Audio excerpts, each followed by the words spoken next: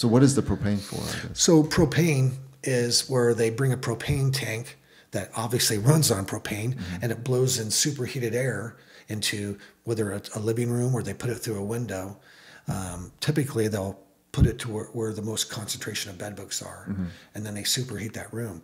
The problem is with propane, and of course, you're going to get people in the comments section, if they're able to comment on this, denying this, but I see the results.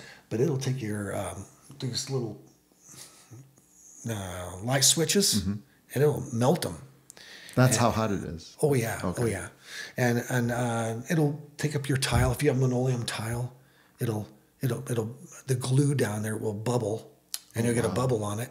And if it cools too fast, then it'll stay up. It's got to relax at a certain temperature, so you got to be careful that you don't let it cool down. There's a lot of things.